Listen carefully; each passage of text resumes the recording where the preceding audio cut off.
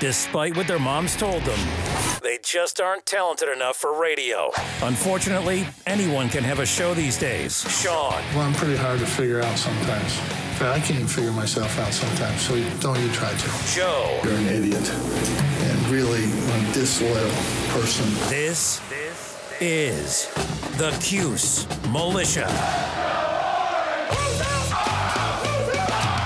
Now, those two unapologetically biased orange-blooded homers, Sean and Joe. It's the most bullshit thing I've seen in 30 years. Welcome, orange men and ladies. Happy Sunday. This is the Cuse Militia with Sean and Joe at Cuse Militia on the socials. Go there, join the militia. Thank you for tuning in to hang out with us. We appreciate all of you. This is your Rutgers post-game show. You'll hear from us, and we'll hear from you in fan feedback. And all of our thoughts will be aired on the 17-7 loss to the Scarlet Knights in the home opener for the Orange. But first, let's take a listen to what a frustrated Dino Babers had to say following the game. The decision to take out Tommy and put in Schrader, was that something that you had before the game, or is that a game-time decision based on what was happening in the first quarter? For the game. Hey, Dino, we didn't get a clear picture of what happened, the play where Michael got the penalty called on him, and then seemingly you maybe got whistled as well. Can you walk us through what happened, what they said to you, and all that? I'm not quite sure what happened. I thought I saw a play, and I'm trying not to get fined.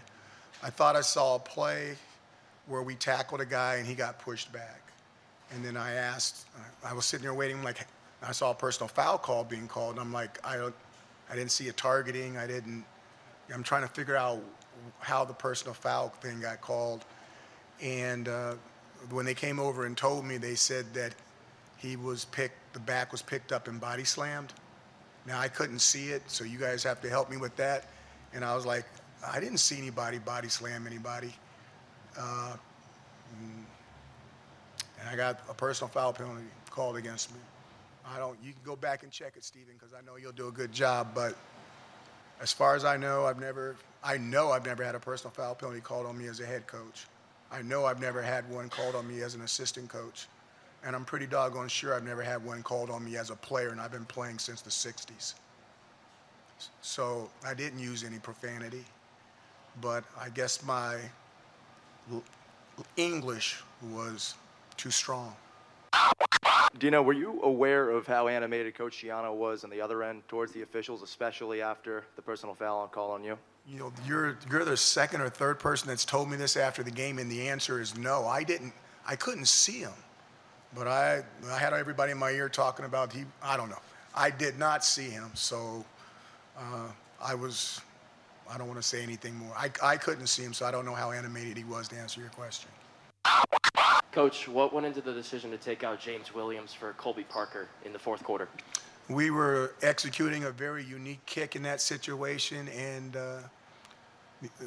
our second punter was better than our first punter at doing it in practice. He had demonstrated that over and over again. Yeah, but when we put him in the game for the very first time, he didn't do so well. Hey, Coach, fans back in the Dome, how do you feel that affected your team, especially on the defensive end? Oh, I thought it was a huge plus. I think it was a huge plus for the offense as well. You got to remember, we had some plays in the first half offensively we didn't make. We had, I want to say, one or two balls to one of our receivers, which I won't use by name because you guys know how I am, that I thought were catchable. You know, we had a ball turned over on the 5-yard line. We missed a field goal early. There's 10 points right there, and we're not sitting here. We're in overtime down there. So that's how football is, though. You got to make those plays to make your life a lot easier, and we didn't make those plays today, and that was disappointing. I'm not going to talk about Garrett and his status because that'd be too much of an advantage for our next opponent. But obviously, if he wasn't in the game, you know, it's something that we need to deal with. I thought that AC came in and played a really good game for Garrett. But obviously, we need Garrett to get better. You know, we had one of our better players not out on their football field. And then the other thing is Garrett's very involved in special teams as well. So not only did it affect our defense, but it affected our special teams. First of all, last year, that doesn't matter to me. The thing that matters is we're not going to do this again this year. And we need to be better. As coaches, we need to be better. And as players, we need to be better. That's the bottom line.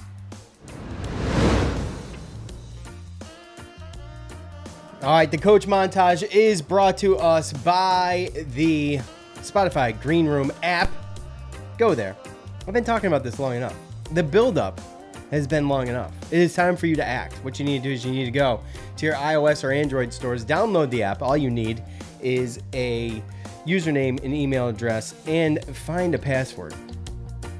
Any password other than password will probably work great. Go there, download the app. It's free. It is a way for you to follow us. You get notifications, sign up for those. When we go live for fan feedback, you will get notified. And you can get on there. You can either chat in the green room or you can request to speak and get on with us. And the best part is you don't have to just hang out with us. You can hang out with other people. You can follow other people. Or you can start your own thing. You can get on the Spotify Green Room app and start your own thing. We are at either Sean Space Cuse Militia or Cuse Militia. If you have trouble, just let me know. We'll get you there. I know that some people had some trouble, so we will get you there. Again, it's free, iOS or Android store. Download the app today. Username, password, email address. It's all you need. It's super easy. Go do it. All right, Joe. So, sir, let's start with the montage. And real quick, I included the decision to put Garrett Schrader in for DeVito in there because we all knew it was before the game. Coach was very I've never seen Dino Babers this frustrated during a press conference. So obviously coming into this game, we heard that we knew we were going to see both quarterbacks, and we can talk about the timeliness of that. We can talk about how it was done with getting series. I was under the impression that maybe we would have kind of a modified game plan as far as when we would use each quarterback, not necessarily getting their own series. But, okay, we went with series, a little bit questionable on that end as far as the time of it. But I guess it was good to get him in there.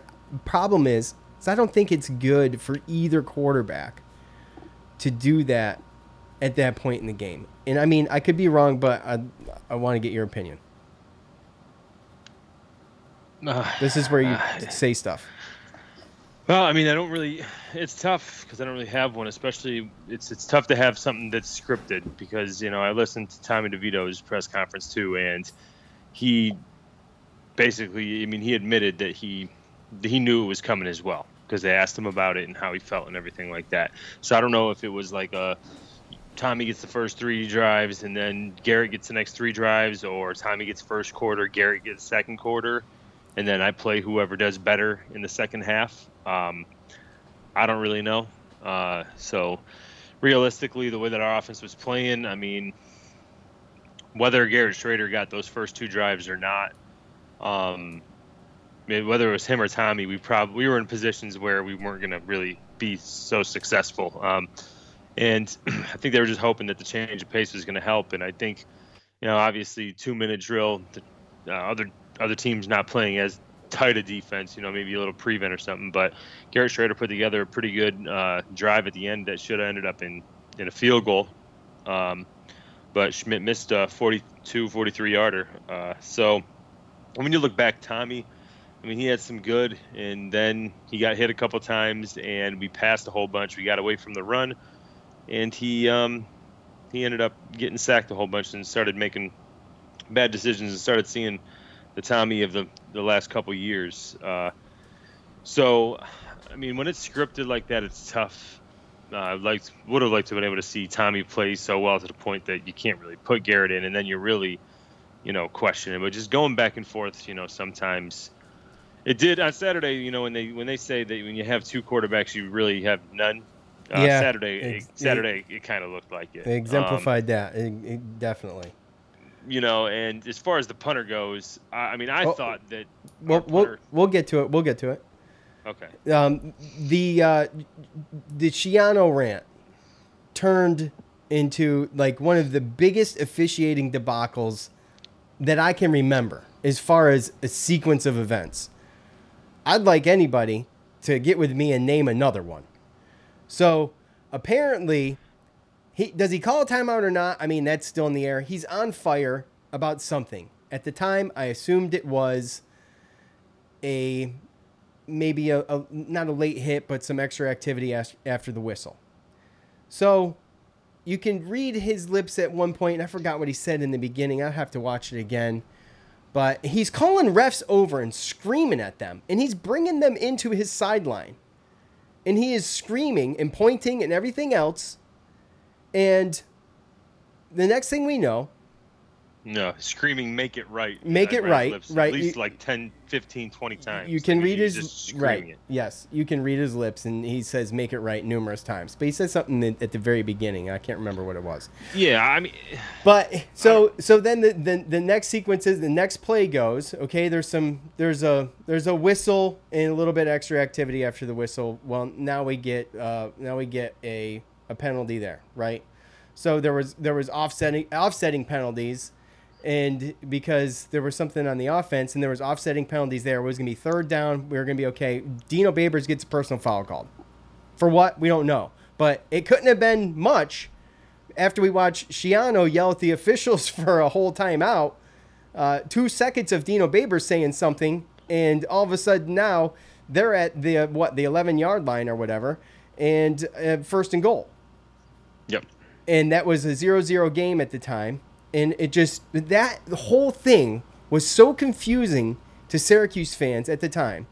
And the broadcasters are just speaking amongst themselves in some kind of way, but it's just so frustrating to have a 0-0 game and have that be the pivotal moment where things start to turn. Now, we did come back immediately and score 2 plays. But, I mean, yeah. what a mess. 3 plays, I think. Was it 3? Okay. What a mess. What an absolute mess that whole thing was. And Syracuse fans have every right in the world to be totally befuddled and pissed off about that whole thing. And Coach, obviously, he knows what he said. We don't know what he said. So take that for what it's worth. But at the end of the day, it couldn't have been, if it wasn't a long period of time is what I'm saying. So whatever he said in that short period of time pissed those refs off enough to throw a flag on him after they all got cussed out by Schiano the play before. And he wasn't even acting out. Schiano was looking crazy over in the sidelines. I didn't see Dino anything until he got the flag called on him. So, I mean, yeah, it was very confusing. It was really, really just, it was frustrating because of how the game was going, obviously, and you can't really, you can't blame that sequence like you were telling me earlier when we were talking. It's an unfortunate sequence, and you see something like that where you're like, wow, like this coach basically just burned a timeout because maybe he wanted to see a play get reviewed or a call didn't get made or something like that. So he's screaming at these refs to make it right. And then immediately the very next play, they make it right with the bunny ears because, again, air quotes, that wasn't a 15-yard penalty. I thought there was a bunch of, and again, you don't want to blame the refs because as much as there was bad refs, I know we had 8 penalties. We have 3 illegal procedures or illegal formations. Yeah, on punts.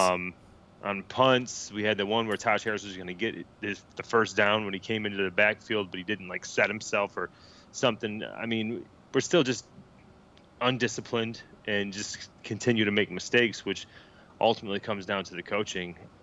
I mean, that's really the way that you look at it. I mean, yeah, there was those calls. There was the, the interference, right? The kick interference where I didn't think that we were close enough to the guy. We didn't touch him. He wasn't touched. And then, I know that you did say this because, again, as far as coaching and discipline and all that other stuff, we had 5 turnovers to their none. 3. And when I went, what's that? 3. You said 5. Oh, it was only 3? Yeah, it was two fumbles and the interception in garbage time at the end of the game. So it was the 2 fumbles, Tommy's strip sack and Taj Harris fumble. Oh, okay. Well, I don't. They must have that wrong. Do I have it wrong? Well, I'm looking at it. No, I'm not. I'm not saying that we have it wrong. I'm just saying I'm looking at ESPN and it says 5 on ESPN. That's why I was. I got 1 interception and 2 fumbles from what I remember. And Garrett Shader fumbled 1, but got it back. ESPN's just wrong. But either way, when I went back and looked at that Taj Harris so did Penna, fumble, Pena. I mean, that looked like it did look like his knee was down. So there were some some plays and some calls that were bad for the most part, but we were just as bad, just killing ourselves as far as that goes. And then obviously with a couple of those turnovers, you talk about Tommy. I mean, we're down a touchdown and they're about to go up 10 points, which would be forever, asking us to score 10 points in a quarter. We've only scored 7 in 3 quarters. And they missed that really, that just gimme field goal. And it's like, okay, we still got life. And go down and score a touchdown. Very next play, fumble, or sacked, fumbled. And it's just, it's getting to the point after seeing this for 2 years that, like, I don't know. I can't deal with. By the end of the game, that looked like every game last year and the year before. You could put Benny Hill music to some of those plays and it would fit perfectly. So, yeah. I mean, all right. You wanted to get to the botched punt thing with Coach putting in Colby Barker for James Williams. And James, I mean, he didn't have a terrible day. It wasn't awful. What these coaches see in practice, we don't know, okay? So, Coach thinks he's making a strategic decision in putting Barker out there, and the dude nets 8 yards on it. Really unfortunate. It's a walk-on, I believe. And this is one of those deals where this kid has never been in the big lights, and he's getting his shot and deep in his own territory, too. And a difficult task in itself. And he hits it off the side of his foot, and he goes into the freaking, someone gets a souvenir. So that was really bad. It was really bad. And this was after a missed field goal when we took the ball over, and then what you were talking about, the strip sack and all that. That whole yeah, we got the ball back. Yeah. They went forward on 4th down. We stopped them. Right. And then it turned into that after a couple sacks. And right. It was like, so it's like constantly just shooting yourself in the foot over and over and over again with Syracuse. And, Garrett Williams never returned. Okay. We did get McKinley Williams back. He had a little bit of an impact in the game. Yeah, and it is extremely good to see him back.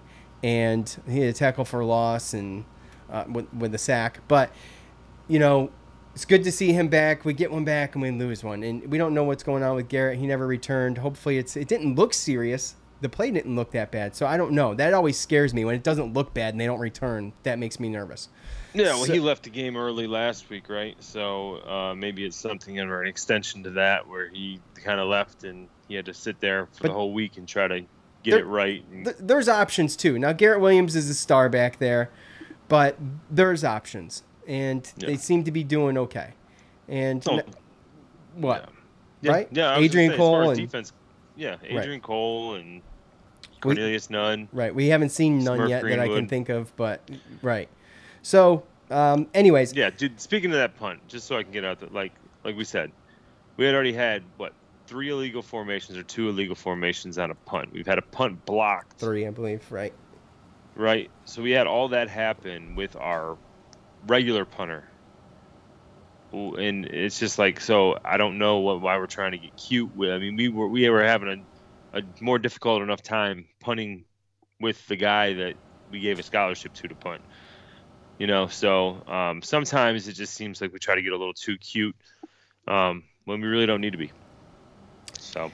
Yeah, like I said, strategic decision, and you think like you're being really super creative, and it comes back to bite you like that. Obviously, in hindsight, there's a couple of things. Play calling. The play calling. Oh, well, hold on. Do we want to get into this now? I don't know if Probably not, it wasn't really in all I know is that, look, we held Rutgers to under 200 yards of offense, and we lost. We were clearly the better team. They were clearly the better disciplined and coached team. Yeah, and plus they were gifted. They were all but gifted 7 points. The first 7 points to hit the board. That whole thing is an absolute mess. Yeah, and then that second touchdown they had. I mean, that almost looked. That's like something because of the way that this game was going. That was something that Haskins. They pretty much they set up. Yeah, they set that. Yeah, they had him going up the seam on the left side, but then they knew that they were playing a cover 3, so you had one safety middle, which was Rob Hanna, So you had Haskins run right up the seam on the left side, and then there was a skinny post on the back side. So Hannah was pretty much he was caught between two people, and it looked like they were setting that play up all game. They didn't throw up down the middle like that, I don't think, until that point. So so it was kudos on them as far as that play is concerned. But like you said, they were gifted pretty much a touchdown, and yeah, it's extremely frustrating. And because I really do think at the end of the day, and you guys know, if ifs and buts were candy and nuts, we'd all have a Merry Christmas. And we can sit here and armchair quarterback this thing and talk about what could have been, what should have been. But, dude, this Rutgers team, they have a decent defense. They do. But it comes down to the little fundamental things. It's like, what was Lombardi's line? When he brought the guys in the locker room and he held up a football, he said, "Gentlemen, this is a football." Okay? Like, start from scratch. The little things are killing us. And it's one of those things, like you said, we can talk all the smack we want about some of the players, the plays, the way the plays were executed, but at the end of the day, these problems that I saw in this Rutgers game are many of them are at the feet of the coaches, in my opinion. Well, yeah. I mean, the coaches can't go out there and catch balls for you. You know, we have that's true. Passes too. Yeah. But from our star wide receiver as well. So that hurts. That hurts when your guy is going out there and getting them floated in the basket and he can't reel them in. I mean, he had a big day anyway, right? Yeah, he did. I think 122 yards. Got a fumble stolen from him, but I mean, he had 8 catches for 122 yards. Imagine if he hits some of those other deep ones. If he catches some of those other deep ones, so yeah. So the montage finishes up like this. Coach says, "Look, we're not going to have a repeat of last year."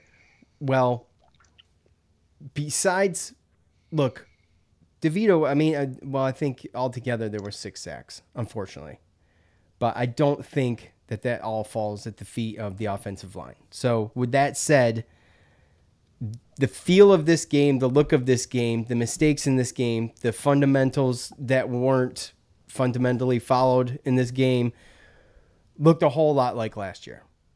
And right. so it's a cleanup issue and it needs to be cleaned up. And if it doesn't get cleaned up, I mean, we've already got the hashtag going and you guys know what hashtag I'm talking about. We've already got that going. It's week 2. They've got to win. They have got to beat Liberty. They got to come out of these first 4 games 3-1 from here on out. So, that's what we talked about, right? Yeah, absolutely. Yeah, and that's just the one thing with this is, again, it's very easy to be reactionary when it comes to games and stuff like this. You know, we talked about last week. Remember when you were talking about Florida State, Notre Dame? You know, Notre Dame's a top 10 team. Florida State gave them all I can handle. Well, Notre Dame almost lost to Toledo this week, and we know what happened to Florida State. Florida State lost to Jacksonville State on the last play of the game. So the true reality of this, and again, people can say what they want or whatever, because I think that our defense really is good and played good, is that we don't know how good this Rutgers team is. I've listened to some people and read some things that there's a lot of people talking that they think this Rutgers defense is a top 3, top 5 defense in the Big Ten. And if that's the case, then this might not be a bad team. This might be a bowl team in the Big Ten. You don't know. So that's just right now. You just don't know. And you definitely don't know how good your team is when you have penalties and turnovers like we have, drop passes, stuff like that. So we're the better. We have more talent. We should have beat them. Right. We could have beat them. Right. And because of coaching, discipline, and stuff like that, we didn't. Right. You know, and that's not to put anything on any specific coach. I mean, the buck stops at the head coach, and it's up to him to, trickle down the accountability. So. They better right this ship quick. I mean, they have to, because and that's that. We talked about in the montage, the fans back. Now look, I still believe that. I think there should have been more fans there. That's just my opinion. I'm not attacking any fan that didn't show up. I didn't show up, okay?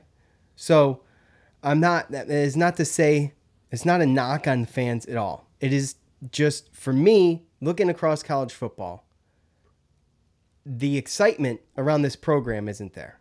The fans that did show up were tremendous. It was wildly loud in there. Joe, you said today when we talked earlier, you know, those 31,000 fans probably equaled 45,000 at any other place, right? So as far as volume goes. But I was a little disappointed in the empty seats. It was very visible on TV. And oh yeah. But the my noise buddy, my buddy Sabo sent me some pictures too. He was there. Yeah, well, Captain Patrick shot me some stuff on Twitter before the game started. He said it doesn't look like it's going to be getting filled up. And I was shocked by that. Okay, yeah, there's protocols. I understand there's a lot of people who aren't going to, that are going to dig their heels in, and I understand that. And they're not going to go get vaccinated, but you could get a test or whatever. I mean, I'm a guy who maybe if I don't get vaccinated, you know, I've had it. So, I mean, I see no point in getting vaccinated. But I'm not getting into that. But a positive or a negative test to get in, I mean, okay, fine, whatever, you know. Yeah, well, there's people who don't want to do that. So is that hurting it? Is it the fear? Is it the fear of the? Is it just the fear in general of being around people? I mean, we look around college football and we don't see that everywhere. So for me, unless this is just a Syracuse thing, that's an excuse.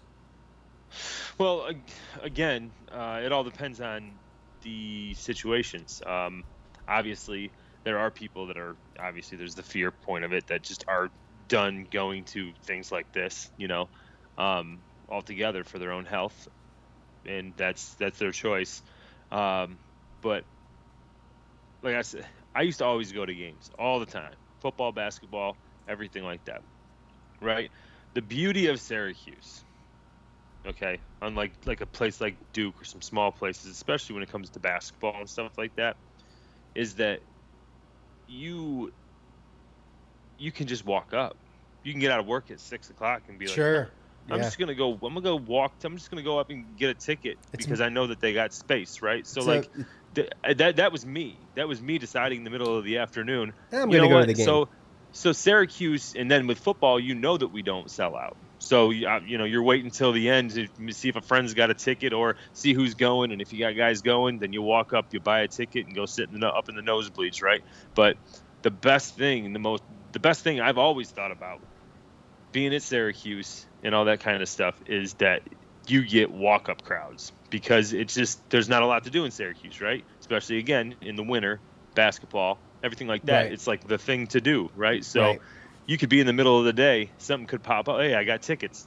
Oh, okay. Hey, what are you going to do tonight? Oh, let's go to the basketball game. Like, that's traditionally Syracuse. Now, it's more of a, to your point, it's more of a spur of the moment type thing. Spur of the moment type thing because it's more of a it's not necessarily like just a college town. Like this is an area where just you grow up there and that's what you do because there's not a whole hell of a lot to do. Exactly. So now it's a local yokel joint. The Carrier Dome is a local yokel joint. It's always been.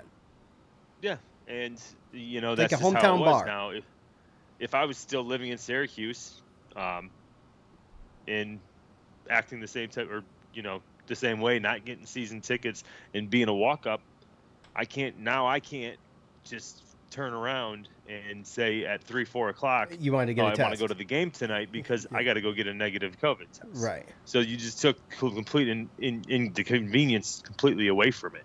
So of course I'm not going to go rush and try to get some real quick COVID test. I guess I'm just watching it at home on the TV. Whatever, right. And then there's going to be some people overall that are like, no, I'm not going to do any of that stuff. I'm just going to watch it on the TV. Oh yeah. Right? So I heard from both of those types of people on Twitter. And look, if you got an SEC school that doesn't, like for instance, we went to Ohio and played the Ohio Bobcats. You didn't need to show proof of vaccine. You didn't need to show proof of negative tests. Well, in Syracuse we did.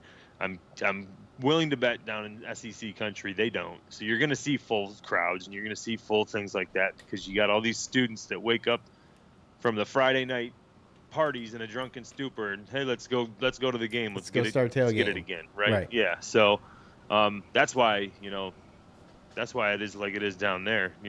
I'd be willing to bet that if there were the same rules and same protocols for every single college, then you might not see all these schools filled up. And I mean, that's kind of where I would hang my hat if I had to. You go from November-ish, 2019, it's the last football game in the Dome. We're pushing 2 years, really. And 650 days. Yeah, and we had obviously basketball in 2019 until that was stopped in March. But the last football game though is a different scenario, and I just guess I put my expectations high when I watched everything else going on, and that's not a knock.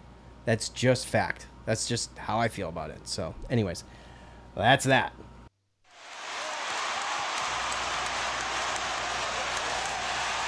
It's time to hear from you, the loudmouths from the Loud House. All right, fan feedback is brought to us by Spotify Green Room. Go there, download the app, go to the iOS or Android store. It's free.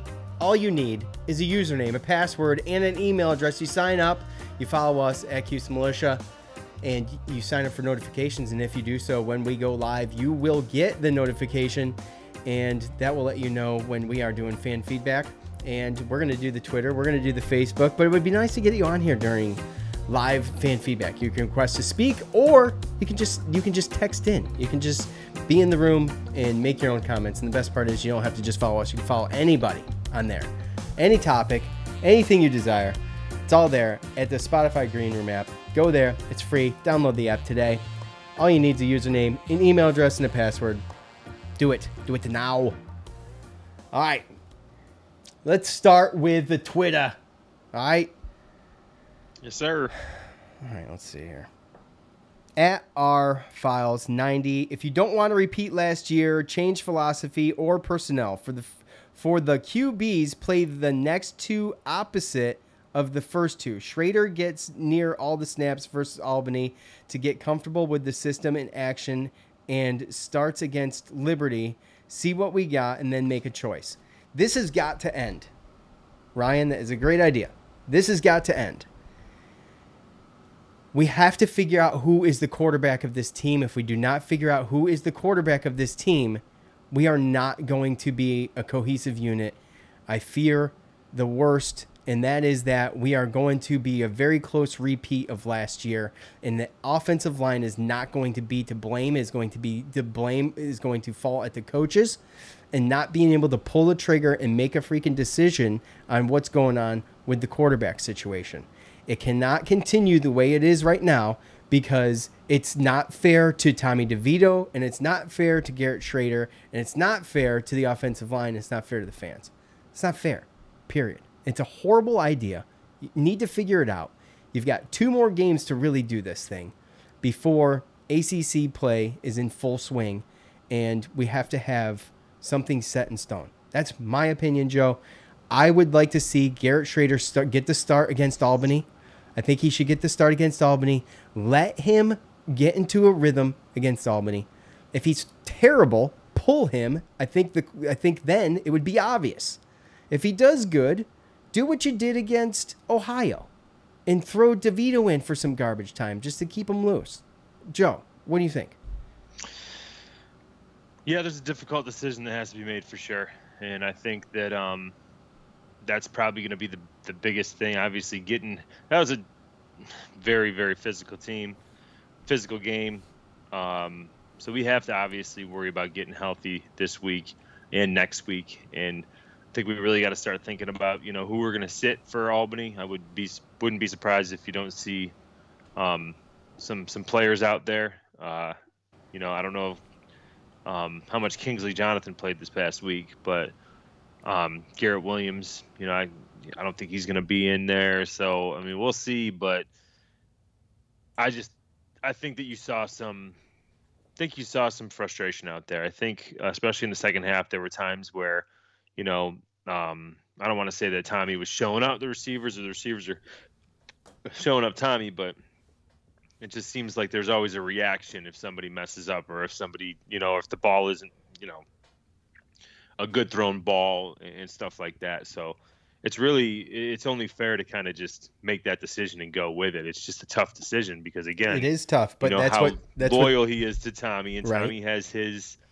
Tommy has his moments. But then when he gets in the end of the game stuff where he's just lost seems like he's drowning in the pocket until the inevitable sack, and waiting until the fourth quarter to use your legs when, he could have used his legs a bunch of different times in the first, 3 quarters to open up some of the run that we completely abandoned. So again, it's not all on them. You can argue whether or not the coaches are even setting these quarterbacks up to be successful, but at the end of the day, I think they got to have a long talk with the damn team and a long talk with the coaches and figure out what's going on, And if Schrader's going to be the one that's going to be there for the next 3 years, we can't, like you said, you can't just keep here a couple series here. Okay, now a quarter next game, now a half like yeah. It's not dipping your toes in the water. Like, we're playing now. Let's go.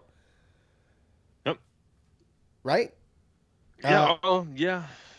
At 100%. Tim Abbott 44, our buddy Tim, not even with orange colored glasses can you be at all excited by what we're seeing. Dino's mythical offense never really showed up, and it's just been more of the same old shit, he says. So, look, we wondered last week. Actually, we didn't wonder. We said, we are going to know against Rutgers. Damn it, finally once and for all, we're going to find out what we've got going on and what we can expect. They're going to open up the playbook. We said all these things. No, we assumed, right? We assumed, but we said, yes, it must be. It must be. But no, it isn't. Unless you're still holding your cards that close to your chest against Rutgers. I saw the same thing I saw last week against Ohio. So is this it? No, I didn't see the same thing. I saw us throw 9. Wait, we didn't run. Well, we didn't run the ball. That's for damn sure. Yeah. So, at the end of the day, I saw that we threw 32 times to 18 last time, and that we didn't run the ball. So yeah, we did something different. I don't know if we went in the right direction. So Sean Tucker, according to Mike McAllister over at SI Syracuse, he did not touch the ball after he scored his touchdown, which makes... He didn't get a carry. I'm sorry. Which makes no sense to me at all. And to only have 13, you're averaging over 4 yards a carry. What is that? Hold on a second. Yeah, it's 4.2. 4.2. So that's excellent. I mean, that's an excellent average carry yardage right there. So I don't know why he didn't get more touches, but what I was talking about mainly was the passing game. We know we have the running game. Why they abandoned it, I have no idea. But we know we have that. And they should have just shoved the ball down their throat as far as the running game goes. But the dinking and dunking in the pass game is what I was alluding to. Like, I don't see... It's very vanilla to me, the offense on the passing end is very vanilla. I mean, minus Taj Harris going deep. Yeah. Well, sure, he got one, yeah. Finally, yeah. Right, but I mean, 51 taking away yards. just Taj Harris running deep, then it's just dinking and dunking and slants and runs, right? Yeah. And Sean Tucker, he still averaged over 4 yards, but it got to a point where Rutgers were beginning to stop. They were stopping him until that touchdown run. But again, it was a situation where part of the reason why Tommy DeVito, last week had 7 carries for 49 yards, averaged 7 yards a carry. He actually made his legs a weapon. And that's part of the reason why, a lot of the reason why Sean Tucker broke out for 181 and we were allowed to rush for over 280-something yards and win that game.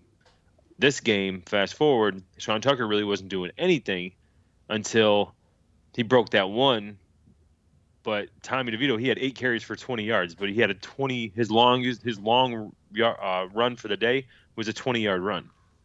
So, other than that 20-yard run, he was pretty much in the negative. It was so late, too.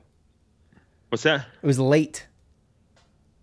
Yeah, it was late. Yeah, it was after we were already down 10. Right. So, being down 10 and being as close as it was for so long, like there's no reason why we should have abandoned the run. No reason why Sean Tucker should have only got 13 carries. Let me ask you. Let me ask you too, real quick. I'm sorry. What were we doing? What were we doing at the end of the game? What was going on? Because I don't know. Dinking and dunking. We not even, dude. You can dink and dunk. Okay, do it towards the sidelines or something, or set up a screen so you know you can get out of bounds and stop the clock. The clock just ran. They're throwing stuff like, right just outside of the hash marks. I mean, this stuff, it's not going anywhere. You're just wasting time. It just like it was just like so front. It's like, what are you doing? They were booed off the field at the end of the game. The fans booed him off the field. So, I doubt that they were booing the actual players. So. Well, I don't think they were booing the players, but they were booing the end of the game. I mean, obviously, could have been refs, could have been the coaches. It's probably what they were. They weren't happy. I mean, no one was happy. No, they weren't happy. But I'll tell you what, like, I'm not gonna be mad at the players after that because, like I said, no, that's not what I'm saying. It's obvious, right? That's not what I'm saying. So I hope that the players don't take it like that because that's dangerous. But at the end of the day, like, I saw Garrett Schrader go in there, and I saw him get the ball. First RPO. Like I said, the drive didn't go anywhere. He kept it, and he ran it hard for about 4, 5, 6 yards. That's a guy that you can tell wants to. And I'm not saying the time he doesn't want to play, but that's a guy that you can tell is like waiting, like just waiting, chopping at the bit, waiting to get in there and run. Meanwhile, Tommy had so many times where he could have pulled that ball from Sean and there was nobody there and he could have ran. He doesn't want to run. He only runs when he desperately has to. And that's just not gonna help. We don't have enough playmakers around us. Sean Tucker, he's a good running back. I mean, we got a good running back room. But Taj Harris isn't going to be enough, through the air. And just some of the things that I saw Garrett do, being able, with his legs on that last drive, some of the throws he made, the throw to the sideline to Sherrod Johnson, the throw when he was scrambling to the right, and then he threw back to a wide open Taj Harris that was in the middle of the field. And again, he's 6'4", 230, bigger guy, can see over the line better. And I just feel like he's a better fit for the mold that we need. We need our quarterback to be able to make plays. Is basically what I'm getting to for us to be successful. That's just it. It's got to be It's got to be a threat. They have to worry about something else. A game manager in this offense with who we have, it's just not going to cut it. Not against the competition that we play. At Michelle A. Milu, timing of quarterback changes was bizarre. The officiating sucked. I almost tripped a Rutgers fan, but decided to act like a grown-up. Well, that's too bad. That's too bad. You chose you chose that route. Yeah, I mean, like I said, it was weird. The quarterback thing at the time was I didn't understand it either. I guess my expectations of it going into the game were different. I thought that they would mix it up a little differently. So, at Cuse Waterboy, brutal. Play calling seemed so vanilla. Punting on 4th and 10 on Rutgers 41 with 7 minutes left is raising the white flag. Go for it, or even try a Schmidt 58-yard field goal. Wasted another great showing by the Dogs on D. So that was one of the controversies of the day, was that that punt at the 41 on 4th and 10. And we heard coach's exclamation for it, and explanation. I can say it. See? And, we didn't put it in the montage, but he did say that, if he gained 4 or 5 yards on 3rd down, they would have done something on 4th down to go for it. So that decision in hindsight's easy, I think, to judge, because if they go for it and they don't make it, and then all that field position's lost, then they're just going to get the criticism on that end. So, I mean, with that amount of time left, would you like to see him, kind of go, be a little bit exciting and try to go for it, or maybe even try to draw him off sides and then call a timeout and regroup? That way there you can get a 4th and 5 or something. I mean, there was a couple things they could have done other than just being like, okay, punt it.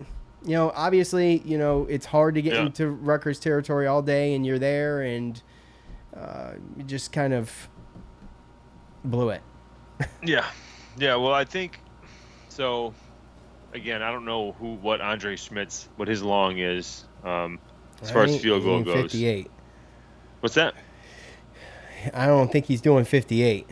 That's what I'm saying. So, but it's almost like I kind of wish, again, Dino wasn't going to use his timeout there. I get what you're saying about trying to get him off sides and everything like that, but one of the main reasons he punted was because he had 3 timeouts, and he figured stop him and, So, but yeah, I can see a situation where if you were going to punt, like you said, go out there, fake, maybe not waste a timeout, take a delay a game. Oh, take a delay a game, sure. And punt it, right? So, there's definitely some things you could have done. And that's just the one thing that's so frustrating is like, they're doing all these things like, oh, let's try this walk-on punter and do this weird punt, and it almost like you're trying to be smarter than everyone else in the room. But then when it comes down to just something as little as like what we just said, if you're going to punt anyway, you might as well go out there and try to get them to go off sides. I mean, I don't think it's not the realm of out of possibility that, Rutgers probably would have believed that they were going for it because most teams would have gone for it. My thing is I wasn't. There's nothing to lose at that point. There's nothing to lose if you try to draw them off sides. Right. And really, there's nothing to lose. 5 yards. There's nothing to lose if you don't go for it. So true. At the end of the day, you know what I mean? It's just a situation where there's just nothing to lose one way or another. Even if you don't get it on 4th down, even if Schmidt misses a field goal that long. You know what I mean? It's just one of those things where I don't know. It's hard to say because, and that's why he's the coach, because he's the one that has to make that decision. But there's not look. At that point too, our defense was pretty beat up. They were starting to get better with the run game as the game went on, as soon as they got the lead. And as soon as we started getting in the 4th quarter, because they ran more plays than we did as far as on offense. So I get being it's very reserved. It could have been a little more risky. That's all. I think that's the fans' frustration. And like Tony said, it was very vanilla. It was very vanilla. There wasn't a whole lot of risk taking. Wasn't a whole lot. There was nothing. Right. There's nothing flashy. I know. It's just very disappointing. We've been talking about. We hear the. Rather be consistently good than occasionally great. Well, freaking let's go. We've been waiting years for this. And also, I think a lot of it had to do with the situation too. If it was like a 1-possession game, or even if it was 10 points at that time, but the score was like 37-27, and we actually proved throughout the day that we could move the ball a little bit. Right? Then that would make a little bit more sense. But even as a fan, I'm like, dude, you're down 10. You've only scored 7 points this game. Yeah, just like him, I'm definitely more confident in giving it back to him and your defense, possibly getting a 3 now and using your timeouts and everything. But if you do that and they get a 1st down, the game's over. And I wasn't confident that they were going to get the 1st down, but at least show that you want it. Yeah. It almost seemed like for a regular fan, that looks like you just gave up. Yeah, exactly. It does.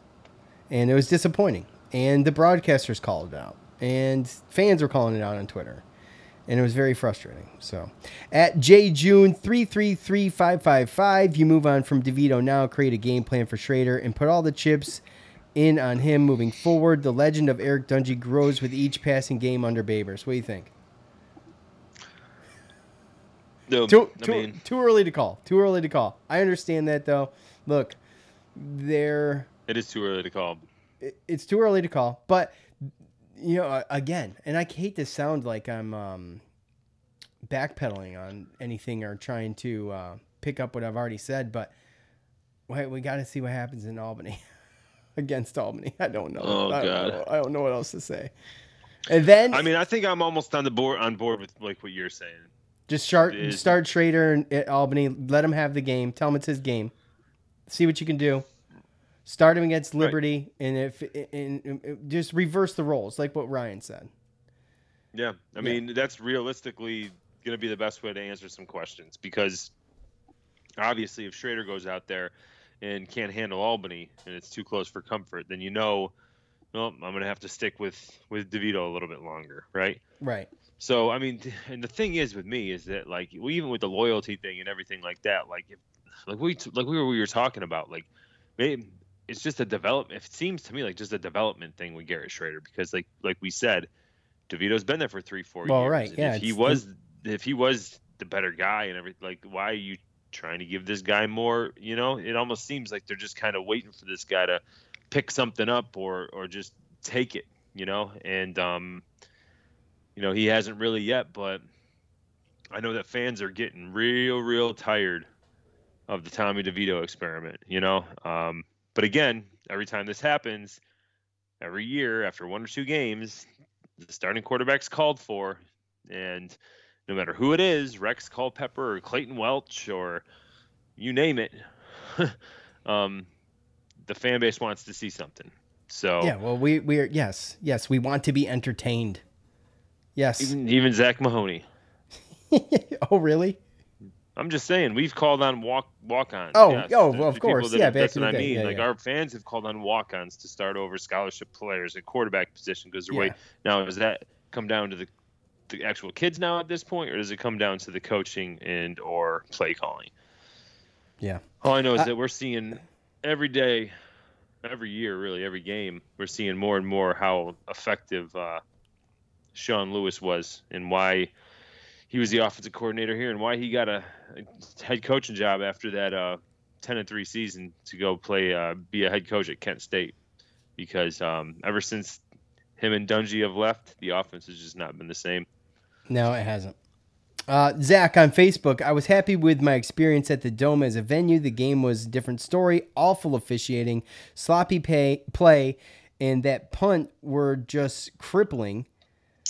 We didn't lose that game. We gave it away. Putting Schrader in when Tommy was on a roll was a head scratcher. I guess in hindsight, yank Tommy when he actually screws up. I don't think if they let Garrett play and settle in, he won't be the number 1 QB, though. He made the right reads, and his elusiveness showed promise on a third down completion. I'm sorry, I am struggling to read long stuff right now because my screen is busted all the hell. So bear with me. He made the right reads, and his elusiveness showed promise on a third down completion. He had receivers open. He missed, but so did Tommy. This game was huge, and it was lost in typical Cuse fashion, which is inexcusable for a coach in his 6th year with super seniors. I mean, that is so true. That is so true. Because and I'm not on the fire Dino bandwagon right now, but we have given him the benefit of the doubt.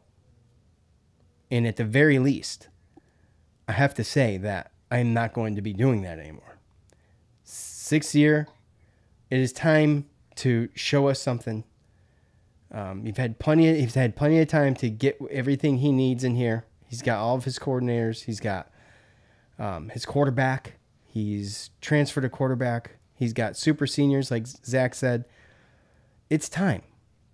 It's time to do something with it. And people are getting impatient. And that's what it comes down to. Syracuse wins this game, which was a winnable game, by the way. Yeah. And when Zach says we gave it away, we gave it away. This was a winnable game.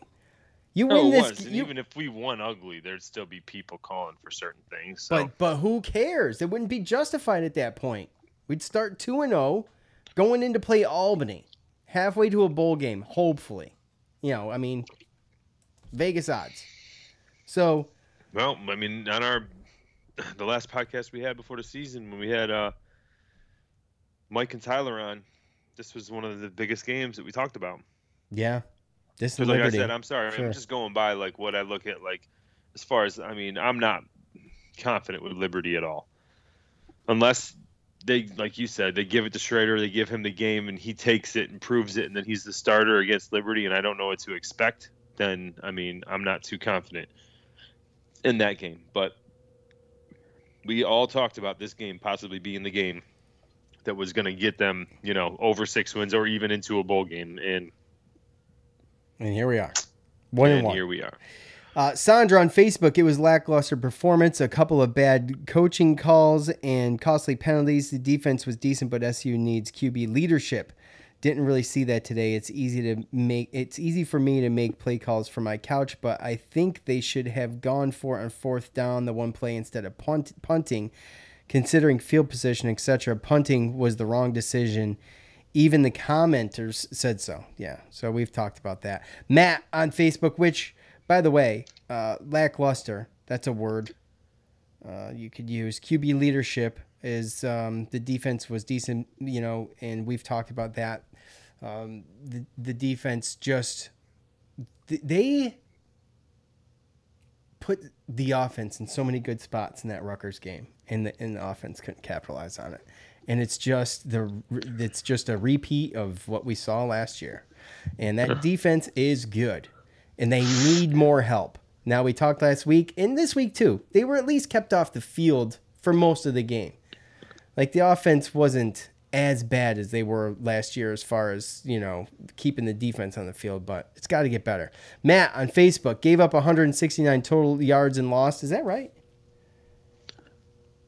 What's that? 169 total yards. No, it's a little bit more than that, I think, but that's okay. It's like just under 200. And lost by 10.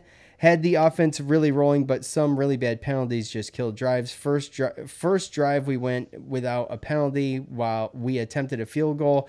Dino has to clean up our penalties. We are clearly a more talented team, and then lost. How do we get 3 illegal formation penalties on punts? Yeah, Yeah, that's and just to let you know, 195 yards. 195. And the time of possession was pretty much Rutgers about 36 minutes, us about 24. But they only ran 8 more plays than us. So our defense was out there a little bit longer than our defense was out there a little bit longer than a lot longer. Right, yes. A bright spot I just thought be worth mentioning before I forget. Michael Jones, again, if I'm not mistaken, led the team in tackles last week. And 2.5 for loss in this game. At the very least, he gets a honorable mention and a helmet sticker, doing his part, and just an absolute animal, which is good to see. It's welcomed for sure. Peter on Facebook, last one. They are an embarrassment. This AD and coach both need to be gone. Dominated by Rutgers, this AD signed this coach to a long-term contract. After 1 year, he can't recruit and won't remove this quarterback.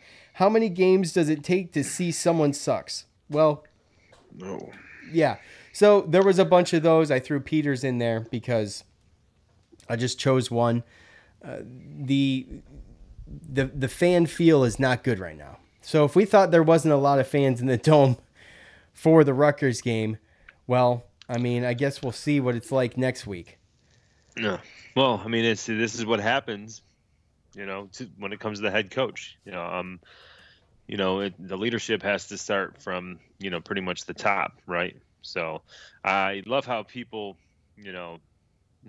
like you said, it's getting to the point now where they're calling out the AD and head coach, which means that's putting pressure on the AD, which means he's going to have to put pressure on Dino, which means Dino, and I think that's pretty much what I got from his last comment of the pressure was like that we're not doing that last year. Like, we're not going back there. Like, so, as you alluded to, I think there's going to be some very difficult conversations, some very difficult meetings this week, and going into next week, going into this Albany game, between coaching staff and players, and really trying to iron this out. Well, if I'm not saying this is the case, but if he doesn't want to have to worry about being on the hot seat, he's going to make tough decisions, and he's going to have to get these guys in line, and they're going to have to eliminate the stupid penalties, get back to the fundamentals of football, and play this game like they've played their whole lives. I mean, the little ticky-tack stuff that's killing them is totally avoidable, and unfortunately, it's what did us in against Rutgers, in my opinion. It's all the little things. So, all right. It's not an opinion. Well, true. Look, we appreciate all of you for hanging out with us. Thanks for tuning in. Look, hopefully this gets better. It's only 1-1 game. We could come back from this, right? Right? Got to. It's got to. We'll hear from Coach tomorrow. He's got a presser. That's right. So. We'll listen to that. For Joe, I'm Sean. We're out.